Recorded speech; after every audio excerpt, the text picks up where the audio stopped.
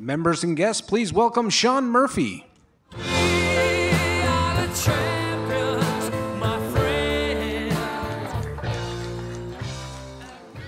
That is really good walk-up music, I gotta admit. Good evening. How's the member summit going for y'all? Good times, good. And I'm glad you stuck around. And I think you're gonna be really glad that you stuck around here in a minute as I introduce you to Herb Weisbaum. I want to make a welcome to our presentation on how to protect yourself from identity theft. My name is Sean Murphy, and I'm the BECU Chief Information Security Officer. I'm delighted to introduce our guest speaker and this topic, which is near and dear to all of our hearts. We're live streaming this session on our website, so welcome to everyone who's watching online. Tonight's speaker is Herb Weisbaum, who many of you know as the Consumer Man. He's an Emmy Award-winning broadcaster and one of America's top consumer experts. You hear Herb's consumer reports Monday through Friday on KOMO News Radio. He also covers the consumer beat nationally for NBCnews.com. Herb has been looking out for consumers in Western Washington since 1981. His investigative reports led to the passage of the Washington State's Lemon Law. At BECU, protecting our members' sensitive data is one of the most important responsibilities we have. So, we're thrilled that Herb is joining us tonight to share his tips and tricks on how we can protect ourselves from identity theft. Please join me in welcoming Herb Weisbaum, the Consumer Man, to the stage. Thank you, sir. How you doing? Thank you. Hi, everybody. Thank you so much for being here. It is a thrill for me to be here as well. BECU is the sponsor of my Friday financial tip on KOMO News Radio, and it's been doing that for years and years and years, and I'm thrilled to have them as a sponsor. It's an organization that actually walks the talk. They actually try to do good things all the time, so that's just a thrill to be associated with them. And for all of those watching on the WWW, the World Wide Web, it is nice for you to be along with us as well. When we talk about identity theft, the reaction from people is usually one of two things. Either they totally freak out or they completely turn off. And I'm here to tell you that neither of those are the right response. There's no need to freak out. You do need to be cautious. You need to be responsible. You need to look out for yourself, but you don't need to freak out. And certainly don't turn off. That is what's called data breach fatigue.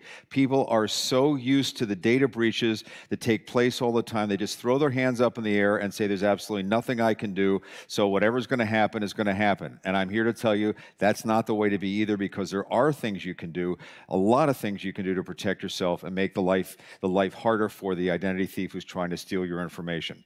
So let's go through some of these things right now about identity theft. First of all, the numbers. So identity fraud, there were 14.4 million victims in 2018, and the bad guys got about $15 billion from these victims. Most of these numbers are underreported because most people don't report it, or there are not a lot of reporting systems for identity fraud, but that's the number we have to work with. Data breaches in 2018, astronomical, 447 million consumer records, almost 500 million consumer records were stolen in 2018. That is up 126% from 2017. So it is a staggering problem that continues to grow year in and year out.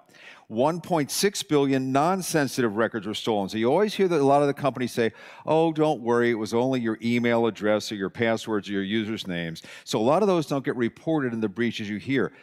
Don't you use your password to sign on to your accounts? Isn't the first thing you put in your email? So these are all pieces of your personal life that the bad guys are able to put together from various sources to try to pretend to be you. So it is a big deal when these non-sensitive pieces of information are leaked from companies who have their systems breached. Different types of identity theft were basically going to focus on financial fraud tonight, but I want to go over all the different kinds. So financial fraud is where a criminal tries to open a credit card in your name, tries to drain the money out of your credit union, tries to open a cellular phone account in your name, that sort of thing. That's financial fraud, and that is tries to take over your bank account or your credit card account. That's the #1 type of fraud when it comes to identity theft. The second is criminal identity theft, probably, thankfully, the least percentage of the crime, because that's where they pretend to be you. That's something where it will probably live with you for the rest of your life. They pretend to be you. And I actually interviewed a woman once who had a criminal pretend to be her. She was driving along the road, was pulled over by a cop for a speeding ticket, and was literally taken away in handcuffs because they thought she was the criminal who was on the loose. And she now travels and will for the rest of her life with a letter in her pocket or a purse from the DA and the police chief explaining that she's the victim of identity theft and she's not the criminal that they're looking for. Pretty bad way to live your life, always looking over your shoulder, but in some cases, that's what happens. There's medical fraud. This is the growing area right now, and this is where they try to use your records to get medical services to either use for themselves or sell. So they may get medical durable supplies. They may get like wheelchairs and sell them and make money off of them. They may get oxycodone, drugs, and sell them on the black market. They may get medical treatments and have it put on your medical account. And the bad part about that is if they have something done, it can get into your medical record, and then you go to the hospital and something happens to you, and your blood type got changed because a criminal had something done somewhere else, and it changed your record, your health record, that you weren't aware of. So I interviewed for a story on medical identity theft a teenager who wanted to take part in a blood drive for her high school, and they turned her down and said, "I'm sorry, but you can't do that. You have AIDS." And she goes, "No, I don't have AIDS." And it's like, well, the record says you have AIDS. Well, what happened is that some person in another state had gotten her medical records and was indeed getting AIDS treatment on her medical record, and this information got commingled with her legitimate medical record. Took her and her parents a couple of months to get this thing straightened out with the Red Cross. They finally did. But imagine if you were rushed to the hospital and all of a sudden it said you were allergic to a drug that could save your life, and you weren't allergic to the drug that could save your life. These things could be life-threatening. Child identity theft is another growing area. 1 million kids had their identity stolen last year. 1 million. And bad guys want the identity theft of a child because it's clean. It's a perfect record. It's a clean slate. Chances are the parents and the kid will never check their credit report until they want to apply for something when they get old enough, like their first credit card, their first bank account, their first account at a credit union, their first car loan, something like that. And then they see there's a lot of problems. So they're able to use these accounts and run with them for many, many years. So child identity theft is a key. I will go over it later when I talk about credit freezes. But for you or your grandkids, tell your tell your kids, everybody in the family should have their credit file frozen, including the kids. And thanks to a law passed by Congress last session, everybody, including kids, can now have their accounts frozen. Whoops, I went backwards. And then, okay. So I want you to meet this guy. This is Brett Shannon Johnson. Brett is one of the all-time former cyber thieves. He started what became the dark web today. Brett was the guy who takes credit for coming up with tax fraud. He figured out that the death rolls computers and the tax computers of the IRS were not talking to each other way back when, and so he came up with the idea of let's collect refunds for people who are dead. And he got away with it for a long time until now they start to compare the records, and they came up with other ways to commit tax fraud. I had a chance to interview Brett. He's now a consultant. He spent 6.5 years behind bars and saw the light, and now he is a consultant to companies such as Microsoft and some other big tech companies to teach them what the bad guys are doing in cyberspace. And I think you'll find it fascinating to hear from him how easy it is to steal your information. I was stealing a lot of money when I was a criminal. I didn't make a living, I stole money. And that got to $160,000 a week. How easy is it to commit identity theft these days, to be a cyber criminal? Extremely easy. So what happens is for $2.90, you can buy someone's social and date of birth. All right. From there, you go to any number of legal websites like Ben Verified or Spokio or White Pages, and you start pulling background checks on the person. Once you have the background checks done, that gives you enough information to get the credit report online. Once you have the credit report, you have the entire identity profile. Criminals call that a fool's. And at that point, you commit any type of crime you want to commit. For a person beginning cybercrime, they can go in, they can buy tutorials. There are classes that are being taught. For $600, you can take a 6-week class from an experienced fraudster. The fraudster walks you through every single thing you need to do, holds your hand doing it, and guarantees you that you'll make money doing this technique, or he gives you your money back. I know one of your tips is make sure you freeze your credit accounts because that's one of the only proactive ways to protect yourself these days. Right, and I believe in a proactive, not a reactive response. So freeze your credit, freeze everyone in the house's credit, because kids are the #1 victims of identity theft. 1 in 4 children will be a victim of ID theft. So you freeze the credit of everyone. That takes care of all new account fraud. Now that doesn't take care of existing accounts. So on top of that, you need to monitor every single account you've got. Yes, every single account. Credit cards, banks, email addresses. Every single account you need to monitor. You need to put alerts on every single card you've got. For example, Discover has a $0 alert, so that if you swipe a Discover card with no charge, you still get a text message saying it was swiped. The reason you do that is if a criminal steals your credit card. Now, he may not be able to build a complete profile on that because you've got a credit freeze, but he can still use the card.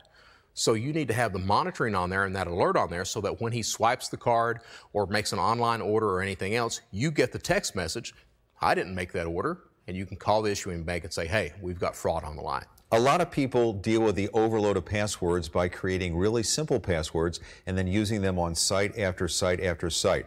I would assume that's exactly what the cyber criminals love. Love it. Criminals love that. The thing is that you as an individual, you may pay attention to your bank account. So if you receive a phishing email from a bank account, you'll know, no, I'm not going to respond to that. That's fraud. Somebody's trying to get my password. But if you're using the same password, say, on your Netflix account or something like that, dating account, anything like that, well, if you get a phishing email from that, your defenses are lowered, because who's going to send out a phishing email like that? Well, hundreds of cyber criminals do every single day. So if you're using the same password, they have your password, they have your login, they try your bank account, then they have access to that. What I advise people to do, because most people, even myself, I don't know how to pick a secure password. So I use a password manager like LastPass. There's all kinds of password managers you can use. They have a lot of trust in digital technology. They believe what they see on the internet. They believe what they see in their email. What is your advice to them? My advice is to look at me. I'm the guy that used to rip people off, and I'm not the worst one. There are people out there, there are pedophiles out there, there are financial criminals out there are people out there who will break in your home. It's important to understand that, yes, the internet gives distance, but that distance also lowers your defenses. And when you lower your defenses, you're talking too much, you're sharing too much information. You need to be aware that you can be victimized. Cybercrime has gotten to the point now that a lot of it is local. So for financial cybercrime, criminals are buying local credit cards or using local identity information. And the same thing happens for physical crime online. So someone's looking at your Facebook account. If you go on vacation and say, hey, I'm going to Paris for a week, well, somebody's going to notice that if you're sharing that information to the public. And what happens? If you come back and your house is broken in, where do you think they got the information that you were gone? From your Facebook account. Same thing goes on. I'm an avid user of LinkedIn. Criminals use LinkedIn every day to find out where people work, what your employer is, because that's a piece of information you need to commit crime. So you need to be aware of the information you share and always have your defenses up. Just because it's internet doesn't mean it's safe at all. Quite the opposite. So that's the brutal reality of where things stand. Just to go over a few things he said, because he said a lot of things. You don't have to be a hacker anymore to commit identity fraud. They sell the stuff, ready-made kits. You buy the kits for several $100s. They teach you how to do it. What do you want to do? Do you want to rip off the credit union? Do you want to steal credit card numbers? Do you want to steal passwords? What do you want to do? We got it here for you. And then the marketplace and the dark web for the stuff they steal is commoditized into marketplaces. There are literally stores on the dark web that sell stolen credit card numbers or stolen Social Security numbers or stolen debit card numbers. You can buy them by zip code. You can buy them by bank or credit union. They guarantee them. If for some reason they don't work, they'll give you your money back. We're talking big-time organized global crime here. That is what we're up against. Again, we don't need to freak out, but we need to take this seriously, and we've got to be very careful with what we do, and usually that means slowing down and taking a few more seconds to do something. It's not as convenient as being careless and carefree, but I can tell you from the people I've spoken to, once you're the victim, it's a lot harder than to prevent it on the front end. So my goal here is to get us to be proactive, as he said, and prevent it on the front end. Now, I'm going to go through a number of things that you can do. Feel free to take notes, but the sheet of paper you have that lists the stories on my website and the URLs, almost everything I talk about where I say get password managers or get this or get that, if you go to that story, use that URL to go on the web, you will get that information. All the links are in the story. So, because I don't always provide the links with everything I talk about. So that's why I gave that to you. So credit freeze versus credit lock. Here's the difference. The credit freeze is the best thing you can do, as he talked about, to protect yourself. It locks your credit file at the credit bureau, which means unless someone has a PIN, that you are the only person who has the PIN, they cannot get in to access the file, which means no one can run a credit check on you, which means no one can open up get a loan, an account, a credit card, a debit card, a checking account, a wireless account, a Comcast account, whatever, without getting that check run. Can't rent an apartment in most cases. So that locks that down. It is absolutely free. Congress passed a law last session. The only thing Congress did for consumers in the last session was to pass the credit freeze law. It is free. It is virtually instantaneous if you do it online, and it is virtually instantaneous if you want to unlock it. So if you go to buy a car when it's the BECU car sale and you go, uh-oh, my file's frozen, all you have to do is go on your mobile device or go online, and you can put a temporary thaw on that account, a day, 2 days, 3 days, whatever you want. Usually within 30 minutes, the account is open again. They can run a credit check on you. You can get the car. You can get the car loan. You can get the credit card. You can have Macy's give you the 20% discount if you apply for their credit card on the spot, if that's what you really want to do. So in the old days, it took a long, long time. It was a very tedious process, and you had to pay for it $10 every single time you froze or thawed. Now it's completely free, as for you, every member of your family, and your kids. But everybody's got to do it. It does not impact your credit score. A lot of people are afraid of that. No impact on the score whatsoever. And it's federally regulated fraud protection. There are rules that the credit bureaus have to follow when you do this procedure that are outlined by federal regulation. It's a federally regulated situation. What the credit bureaus are trying to get you to do is they're trying to get you to do a credit lock. That is a product that they came up with that possibly had some benefits back when credit freezes were a pain in the butt, but they're not anymore. So in my opinion, there's no reason in the world to have these credit locks. Some of them are really simple. As you see, you can use those little, on your mobile device, you can swipe and do that kind of thing. They're not federally regulated. The company can change the rules at any time, as Equifax did recently with its program. They can also use your information to market you financial products.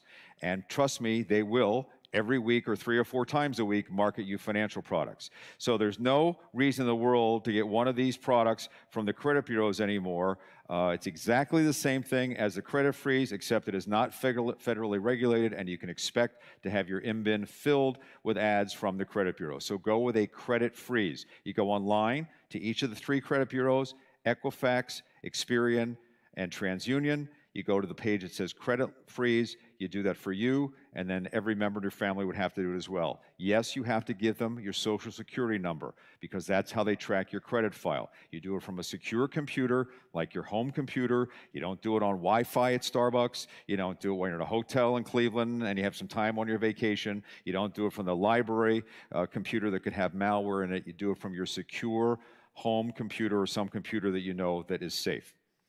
Everybody always asks me about credit monitoring. What do I think about credit monitoring? If you have the money and you want to do it and it gives you peace of mind, be my guest.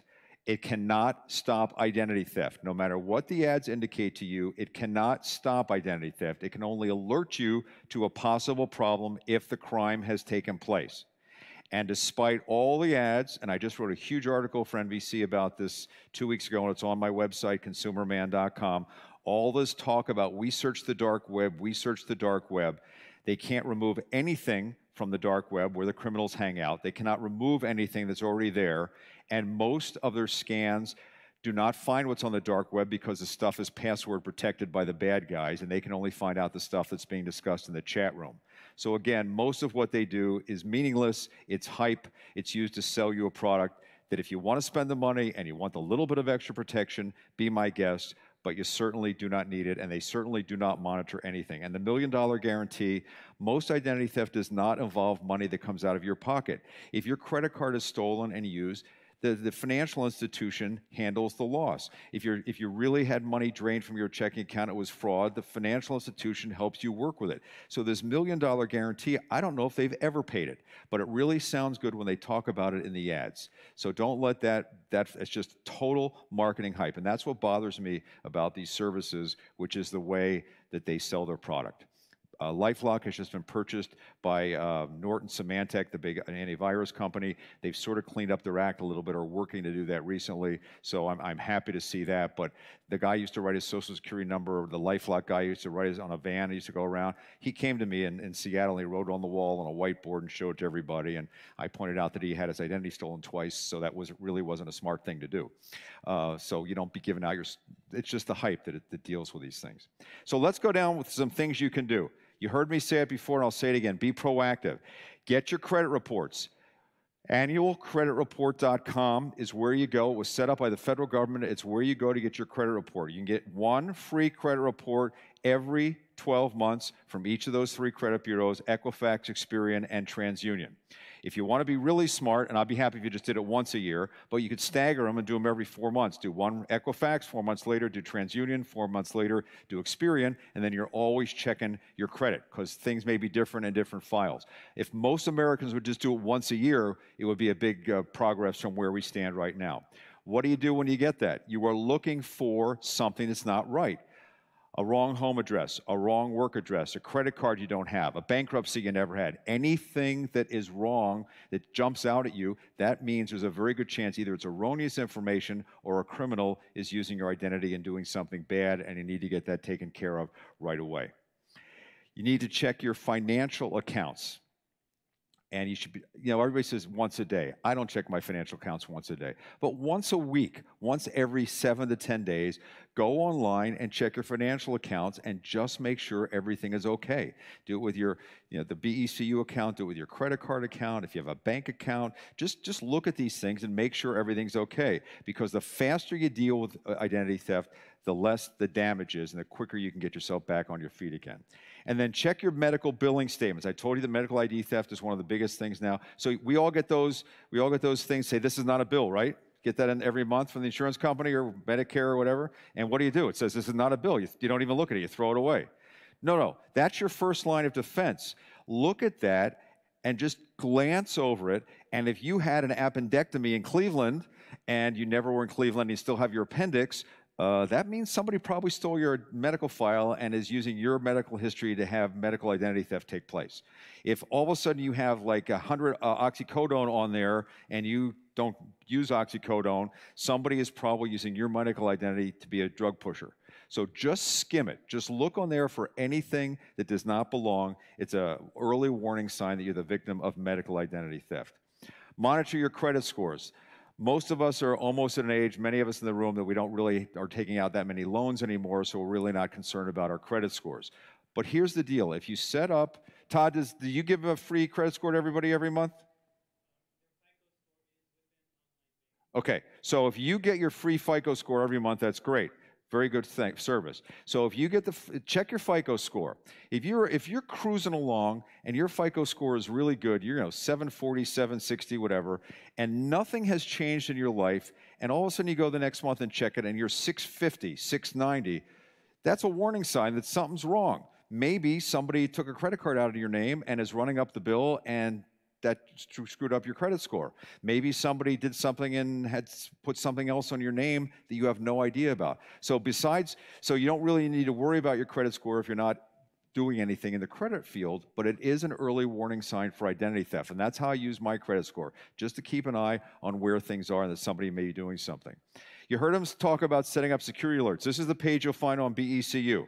And it's really easy. You tell their computer what you want them to do. So you can do this on your checking account. You can do this on your credit card accounts. Some financial institutions let you do this.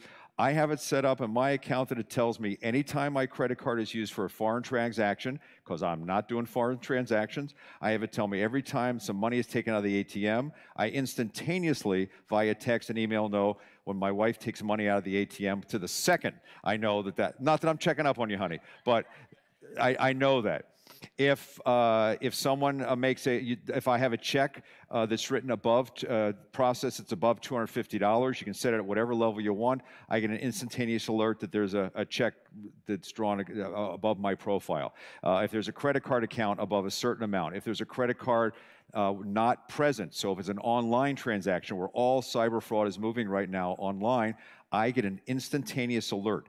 Again, the quicker you know there's a problem, the faster you can deal with it. So I urge you to do that with all of your accounts, your BECU account, whatever else you have, a credit card account, if you have a regular bank account, whatever, do that. It's one of the best things you can do. All right, we're going to end up with fighting back, and then I'm going to be able to take some questions from you. Everybody thinks that cyber theft or that identity theft is all cyber. It's all hacking. It's all computers. Cyber thieves are criminals. Criminals like easy. You know, they like to break into the car that's not locked. They like to steal the car that has the key, the ignition on in your parking garage or in your driveway when you're warming it up in the morning. Same thing with identity thieves.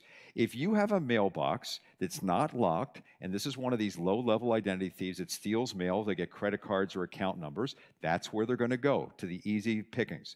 I live in Bellevue. Very good, safe neighborhood. I have a locking mailbox. Twice last summer, identity thieves came through and stole all the mail in the mailboxes. And we found piles of mail at the end of the cul-de-sac. Didn't get my mail. I got a locking mailbox. It's $50. It's best $50 you can spend. And you don't put mail in your mailbox anymore to go out. You know, put that red flag up. That doesn't say, hello, postman, my mail's out. It says, hi, cyber crook, hi, identity thief, I got something in here you might want to steal. So unfortunately, you've got to either have it go out through the locking mailbox or take it to the post office and put it in one of those blue boxes. I interviewed one of these people in Seattle who work in Seattle, and I mean, they would do main streets, cars going by, they're going in and pulling stuff out of mailboxes. Nobody stopped them. They had no compunction against doing it. It was, you know, unbelievable. Some of these people are addicts and they need to make money, so they're not afraid to do anything. Get a good cross-cut shredder. Shred anything with personal information on it before you put it in the recycle bin. Now, if you shred it, we're supposed to put it in the compost bin now. But shred it and then put it in the compost bin so that somebody can't get a hold of your documents. Never respond to phone calls or email that request personal information. I don't care what story the person gives you on the other end of the line. They could claim that they're the IRS. They could claim they're Social Security. They could claim that they're Medicare. They could claim they're BECU's fraud department. They could claim that they're Macy's. They could claim that they're Citibank. They could claim that the King County Sheriff's is a Homish County. I don't care who they claim to be. I don't care what caller ID says, because caller ID is not secure. Any crook can make caller ID say whatever they want it to say. So if they're telling you they're calling from BECU, it will say BECU. If they're telling you they're calling from the IRS, it will say 1-800-IRS or whatever the phone number they want it to say. It's all part of the scam. And no one who is legitimate, BECU, you ask anybody here, they would never call you and say, hi, I need your account number, I need your password, I need your PIN code, ever. They already have it. Anybody who needs this stuff has it. So I don't care what story they give you. Our computer's down. We think somebody's fraudulently using your card. Somebody's claiming your tax refund. I don't care what it is. No one from a legitimate organization would ever call you and you would not know who they really are and ask you for this information on the phone. Only a con artist would do that. Hang up right away. If curiosity is going to kill the cat, then pick up go online, find out the legitimate number of the organization, and call them. Call the IRS, call BECU, call your credit card company, call the King. Did you just call me? Was there something going on? And they'll tell you, no, that was a con artist on the line. You were really smart to hang up. Don't click links or open attachments unless you're 100% that they're legitimate. And There's two ways that they get things on your computer, malware that can steal all your personal information. They can put malware on your computer, malicious software that tracks every single keystroke you do, single thing you do. They can watch your monitor. They can turn your camera on. They can pick up every keystroke you make to steal all of your personal information. So when you get out of the blue an email that says Federal Express or U.S. Postal Service had trouble delivering this package to you, click the attachment. Don't click the attachment if you weren't expecting a FedEx or whatever. Call them on the phone and find out. Because if you click that and it is malicious, the software will get loaded on your computer. You'll never know it. You won't know the bad stuff is on there, and they will be seeing potentially every single thing you're doing. So a lot of the attachments are one way, and the second way is to click a link. I know I'm more anal than most people, but unless I know you were going to send me something right away and there's a link in that thing, I don't click it. Because when they steal those emails that are non-important information, they can pretend to be you with that email and send me the email, because they know they can steal contacts and stuff, and send me an email from one of my friends that says, hey, look at this picture, click this link. You click the link, and all of a sudden, you're either on a bad website or malicious software is automatically downloaded onto your computer. So I've literally at times, when I wasn't expecting something, would call a friend and say, did you just send me this thing that you wanted me to read this article in the New York Times or whatever? And they'll say yes. Or if they say, look at this article in the New York Times, and I know the topic, and I really want to read it, I'll Google it and just get the article that way. But that's the second way, just randomly clicking stuff, and there's been a lot of criticism, and it's valid, that the entire financial world, every month they send you an email that says, click here to get your bank statement. That's got to stop.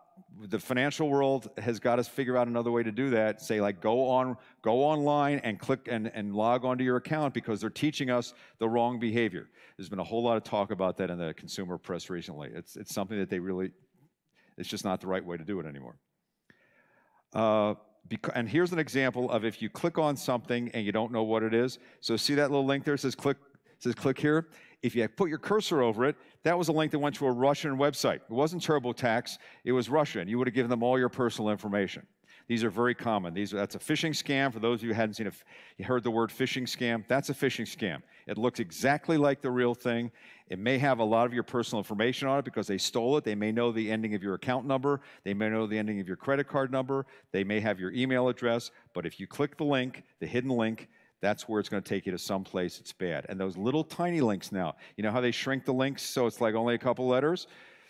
You don't know where you're going. It's really dangerous, really, really dangerous when you get those little links. All right, final thoughts as we are all living in a digital world. As I told the young people when I talked to them, there is no undo button. When I started consumer reporting in 1981 here in Seattle, I remember I did a story about oil and gas well scams. And I got off the TV, and I got to my desk, and the phone rang, and a gentleman called me up, and he said, thank you. I just wrote that company a check for $10,000. I'm going out in the mailbox, and I'm going to pull the letter out because it was going to go out in the morning. Or somebody else called and said, I'm stopping payment on the check. I just mailed it yesterday. You could do that in the old days. Things were not instantaneous. Now, if you put your Social Security number on a website, or you put your account number and go click submit, gone. No getting it back, no changing it, no saying, whoops, I just gave a bad guy my Social Security number. It's out there, it's gone, it's done. So you really have to think before you do anything. There's no going back in this digital world. Anything done digitally can be stolen, anything. I try to tell the kids this, that they have these apps, it disappears in 6 seconds or 8 seconds. First of all, somebody can take a screenshot of it in the 6 seconds before it disappears. And second of all, if it's on a server somewhere, it's there somewhere. Things can always come back to haunt you. So if it's something that you really don't want out there, don't ever put it digitally. Because if you do it digitally, someday it could come back to haunt you. They live forever and it can be stolen. Looks can be deceiving. As you saw from that example I gave you, the Fisher scam, they are really good now. I mean, the old days, there were typos. You could tell that they cut and paste the logo. You can't tell anymore. You cannot tell that these things are fake. Sometimes they even actually link you to the real website, and the real website is compromised, the financial institution website, and then they just take you through a back door to their bad site. So you've just got to be really, really careful and really, really skeptical. Did BECU really send me an email and told me that I just won $1 million and all I have to do is send them $5,000 to pay the taxes? Nope, they would never do that. So you just have to stop and think and be smart enough to realize that that's not going to happen. By the way, for testimonials and all these things, they steal faces off the internet and just put them on these things. Hey, I tried this, it really worked. Hey, I made $1 million. They just go and cut and paste people's. I've seen things where it's like the same guy on 10 different scams. They just take his picture, and the poor guy, he gets people like, hate mail from people. Why are you trying to rip me off? It's like, geez, they took my Facebook picture. Sorry about that. So this is important in all kinds of aspects of your life, but use protection. And by that I mean that you need to have security software on every digital device. You need to have it on your laptop, you need to have it on your desktop, you need to have it on your tablet, you need to have it on your smartphone, which is your portable computer and probably has most of your life on it. And many, many people, especially if you have Android phones, Apple's are a little more secure. You better have some kind of security software on there. One that I use and I like is called Lookout, Lookout. It's free. You can upgrade to the premium service. Basically, it scans your apps. It scans your email for malicious stuff. It can lock up your phone from remotely. So on your desktop, you can go and lock. If you lose your phone, you can lock up your phone, and you can erase the hard drive if it gets lost or stolen, and you can also find it. There are a bunch of them like that, but Lookout is just the one that I've used and I know about, and I find it reassuring to have it there. So and if you have security software and you're paying for a subscription and you're not either having it download every single day automatically, or you let the subscription lapse, the analogy I give, it's like a condom with holes in it. I mean, that's basically what it is. You're not getting protection anymore, okay? Because there are hundreds of thousands of viruses released on the internet every single day. So if you have a subscription, you got to keep it up to date, and you've got to let your computer automatically update every single day. One day gone, it's one day that's out of date, and you're vulnerable. Beware of public Wi-Fi. There's a reason why it's called public, because everybody can see what you're doing. You do not check your BECU account at Starbucks. You do not check it at the public Wi-Fi at the hotel when you're on vacation. You need to, you need to do that from a secure Wi-Fi connection. If you travel and you need to do that, what you do is you get yourself what's called a VPN, a virtual private network. I just was traveling and I had to do some work for NBC, so I had to get online and do things. So I downloaded one. It's called NordVPN. It's one of the top-rated virtual private networks. I think they had a sale. I spent $104 for 3 years service. And it protects me. What it does is everything leaving my computer gets encrypted till it gets to the Wi-Fi. So if anybody intercepted that Wi-Fi, if anybody saw what I was doing, every single thing I sent out was encrypted, and it would be absolutely meaningless to them. So either wait till you get home and don't do it at a public Wi-Fi, or get a VPN and do it that way. That's the only two safe ways to get on the internet. Good password hygiene. He talked about that in the video. It needs to be strong and unique. Here are the worst passwords of 2018. 1, 2, 3, 4, 5, 6. Good old password. That's right up there. Somebody wanted to make it really strong, so they put a 7, 8, and a 9 on it. ABC 1, 2, 3, or 1, 2, 3 ABC, and admin. And then there's admin 1. Terrible passwords. Terrible. And the bad guys know this, and he was telling me, that crook, he was telling me they have algorithms. So he would set it up, he'd go to sleep at night, and by the time he woke up in the morning, the algorithm had he could do millions of computations an hour or a minute. He'd wake up and have all the passwords cracked. I mean, it's not like there's some guy sitting there and trying to figure out that your password is Joe327. They're running high-powered algorithms that can figure all this stuff out. So it's got to be complicated. At least 12 characters. If you can do more, the better. Mix of letters, numbers, and symbols, uppercase, lowercase, nothing obvious. One of the ones that's really popular now is let me in. Oh boy, no one would ever figure that out. Adding a 1, a lot of companies make us change our passwords on a regular basis, like every 30 or 60 days, which is actually now considered bad password hygiene, because what it does is convince people to use simple passwords that they can remember. So what you do is you take your password, like let's say it's password, and you put password 1. Or do you put 1 password? He said, don't you think our algorithms check for that? They do all that kind of stuff. So you can't take the same password, and if you have to update it for some reason, put a 1 at the end or a 1 at the beginning. You got to completely change the password. And no patterns or simple phrases. It's like if you went to Georgia Tech and you wouldn't put I'm a rambling wreck, because they look at these, or singing in the rain. You wouldn't put a movie title. Anything that their algorithms would spot.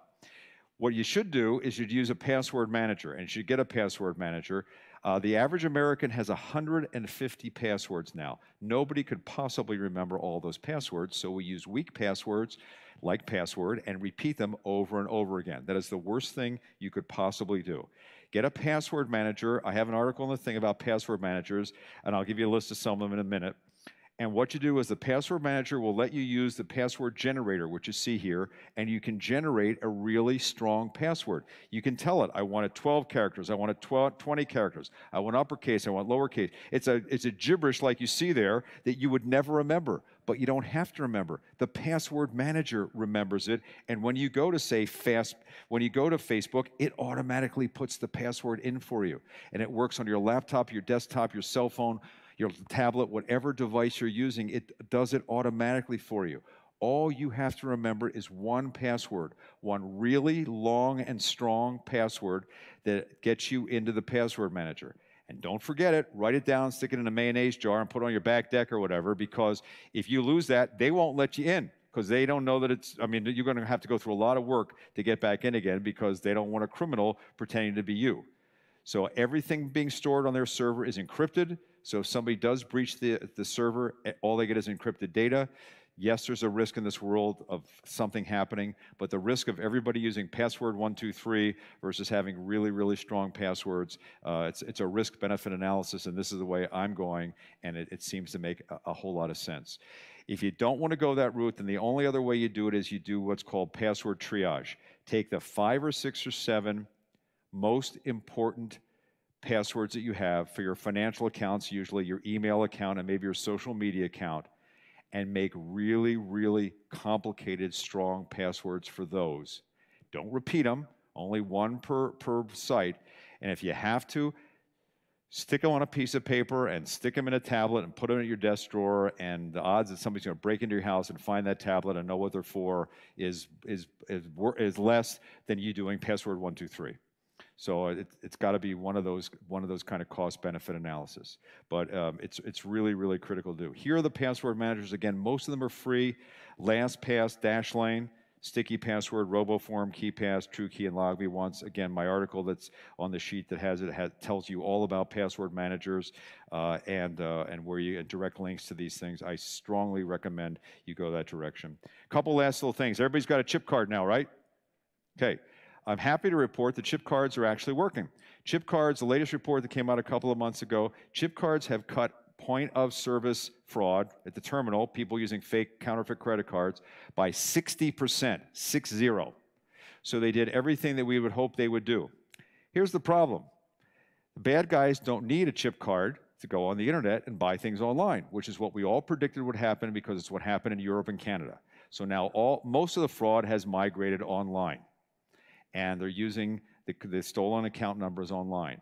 The websites are doing a better job with algorithms. The credit card companies are really doing a much better job with algorithms of catching this thing at a faster pace. I mean, they'll now catch fraud $50, $100, $200, where in the old days it was $7 to 10 grand. So they're getting a lot better at that. Doesn't mean that's not going to be a hassle for you. So that's why we always say check your account once a week, and if you see a charge on there that's suspicious, you didn't make, you're not sure, call the bank or the credit card company, the credit union, whoever has your card, and say, I got a problem with this charge, and I think it's fraud. Can you look into it for me? Can you pull it off my account?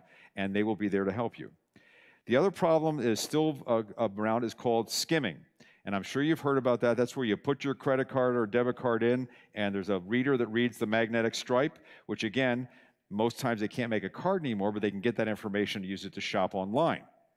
That's what you see there is it looks just like what should be on the reader, and that goes on top of it. So when you slide your card in there, the little computer chip in there reads your credit card and grabs your PIN number and then sends it back to the bad guy. The really vulnerable things, and by the way, can you tell which one of those has got the skimmer on it? Yep, right there. They just add a little piece on it. And they say to jiggle it and do some stuff, but sometimes they're so good you can't figure it out. The real problem right now is gas pumps. Gasoline pumps are highly vulnerable. They're not required to accept chip cards until 2020. And when I did a story a couple of years ago, there were only like 5 keys that open every single gasoline pump in the world. So they can steal the key and open the pump and stick in a little computer device. So they don't even have to use a skimmer and automatically just send all the credit card and debit card data back. And you know, a lot of places 24 hours or they're not manned or you know there's nobody there. They can get in, put in, nobody sees them, nobody knows what's going on. My advice is I would never use anything but a credit card at a gas pump because credit card, you're working with the financial institution's money, not yours. I would never, ever use a debit card at a gasoline station. And if you got to use a debit card, go inside and see the person and let them swipe it in front of you so you know that it's done that way securely. But this is, I did a story a couple years ago in Puyallup, and they had skimmers on the ARCO stations, and they, to show you how much data they have, and they don't need to use it right away, they sat on those numbers for 1 year until they used them. All of a sudden, a year later, everybody's, well, where's this charge coming from? What's going on now? And when the cops finally tracked it back, they realized they'd stolen that data a year earlier and sat on it that long before they used it. So just be really careful of that. You will find all of my stories on my website, consumerman.com. What I do is basically set it up to post all my NBC stories because in the digital world, you can't find anything anymore after it's been published in 24 hours. You can also, if you go there, sign up for my newsletter. I send it out once a week. It basically tells you what stories I did for KOMO, what stories I did for NBC News. I do not share, sell, rent, or borrow. Let anybody borrow my mailing list. It's me and Sam are the only two people who see it. Sam's my dog, and he's not giving it to anybody. So and that's just a proactive way of knowing what's going on every week. You get a nice little note due from the Consumer Man, and I'll tell you what's going on. And it's a way to sort of stay up to date on the things that are going on. I am told to allow some time for questions, so I'd be happy to answer any question you have. Either belt it out or please use the microphone so that everybody can hear you, especially the folks at home. Why don't you go use them? Because we got the people watching on the WWW. Okay, you said that you should do the credit freeze for every person. My grandchild was less than a year old, and we were told that you have to be at least a year old before they'll put a credit freeze on. Has that changed? I don't know the answer to that question. It may be that you have to be a year old. When did you try to do it? Was it recently? It was about a year ago. Okay, so the law changed. I'm not sure, but the law did change in September. So it may be easier now. And certainly if you can't do it until they're 1 year old, absolutely make a note of your calendar, do it at 1 year old. I will look into that, but I'd never heard that, but thank you for letting me know about that. Thank you. Okay. So I'm going to stay on the same line of questioning. Hi. Oh, hello. Yeah, so I think I have what's called a credit lock, and I'm in this cycle where you have to pay $15 every time you want to unlock it, refreeze it, blah, blah, blah. How do I get rid of that and move to the credit freeze? We'll go to find out whatever company's billing you for it. Huh? Equifax. Okay, Equifax. Go on the Equifax website and cancel your subscription, and then you go back to Equifax and you do a credit freeze, which is free. So if you're asked to put in a credit card number, asked for any money, you went somewhere wrong. But the credit freeze is absolutely 100% free. Great. Okay? Every person in the family. Yes, every person in the family. Dogs and cats, not necessarily, but yeah, okay. Who else? Yes, ma'am. Question. What is my responsibility for prior resident credit card offers? We moved into a new place. Right. We keep getting mail for them for credit card offers. What is my responsibility for that? Right. I'm not a lawyer, but I would assume if it's not you, you're not responsible for them. My suggestion is either I would try to talk to the Postal Service if you could, or just make sure you shred them. So just to be a good citizen that something's not happening to them. But if it's not coming in your name, you don't have to worry about it. I get that every once in a while too from people who lived in my house like 25 years ago or whatever. And it's weird how long mailing lists go on, and I just shred it because I know they don't want it and get rid of it. One other question is the credit freeze, does it opt you out of credit card offers? The credit freeze does not always opt you out of credit card offers because some of them are looking at pre-screened things and not the actual credit score. They're telling the credit agencies, give us a group of people who might qualify for this. The way to go to that is there's a service called Opt Out. If you Google this, like opt-out pre-screen or whatever, So I would do that in addition. Yeah, and no matter what you do, if you have a business relationship, unless you tell them to stop, if you have an airline credit card, if you have an airline membership, if you have a hotel membership, if you have those kind of things, odds are because you're a member, they're going to send you the credit card offers, and just you know, you might be able to get them to stop, but assume you're going to get them no matter what you do. And I just shred them as soon as they come in.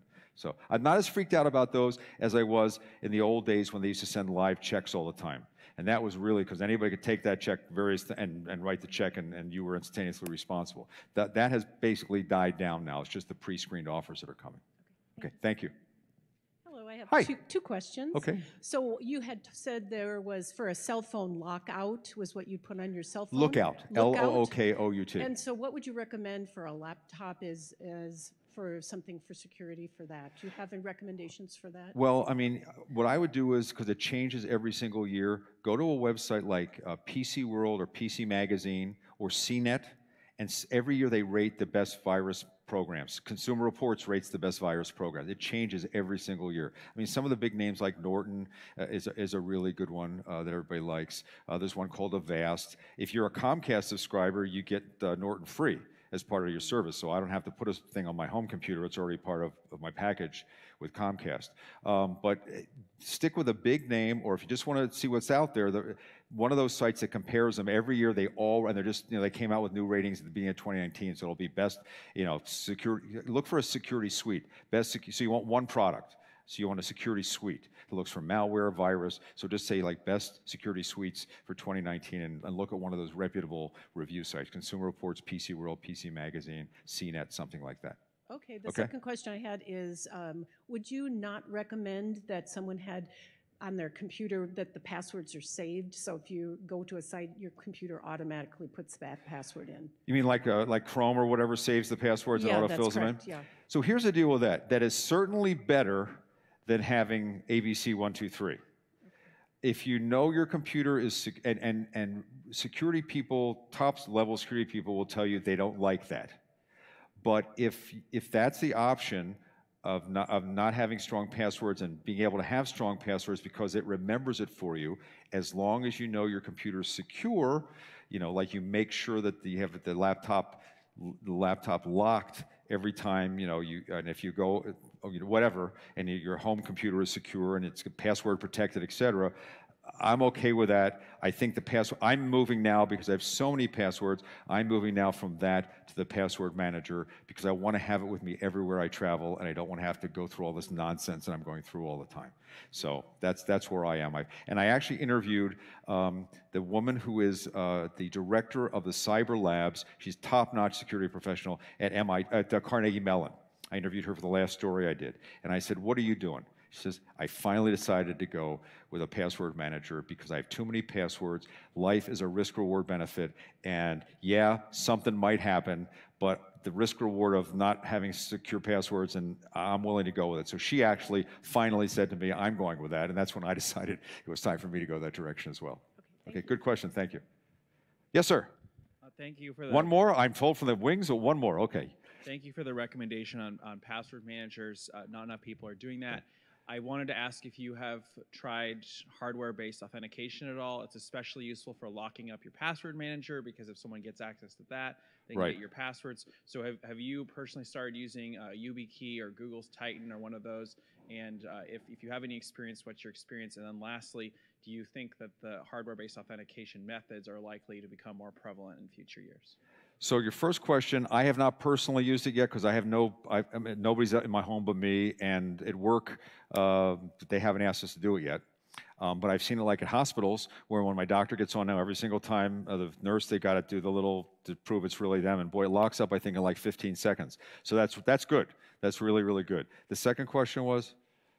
Do you think that hardware-based authentication will become more prevalent? And I ask that because I work in cybersecurity, and I'm trying to get people to use that more. What has to happen is, and I said this at the very beginning, the mindset in this country has to change. We've got to be willing to put security ahead of speed and convenience. That's where they are in Europe. They put security comes first and then convenience and speed are a little down the road because they know the problem if something happens. And you know, I remember when smart cards came out, it will slow down the line by 1.5 seconds per transaction. You know what? It's a lot longer than 1.5 seconds when I got to call every single person in my credit card that is automatically billed to me every month and tell them, please, here's the new credit card number. We've got to realize that these things that we have to have layers because the bad guys are able to, they keep getting smarter and smarter all the time. And you have to do layers to slow them down, and we're going to have to get to that sooner or later. We're going to have to put security ahead of speed. I'm now doing, my company now requires, when I was writing a story today for KOMO, and it now requires a second factor authentication. So when I was trying to go on my website to file my story for KOMO on the website, it said, hold on, where do you want the code to come, your cell phone or your home phone? And I got a code and I had to put it in. Yeah, it was a pain. But you know what? That's really good. It's keeping somebody from getting on and changing our web copy or doing something on our computer system we don't want. We've got to have that mindset. Yeah, that was really good. I'm really glad that TSA patted me down because I know there's no weapons getting on the plane. We really have to get to that mindset. So thank you very much. Thank you. It was a pleasure. Thank you so much for hanging out. You're all going to get an extra 2% interest on this month's balance. That's what they tell me. Okay.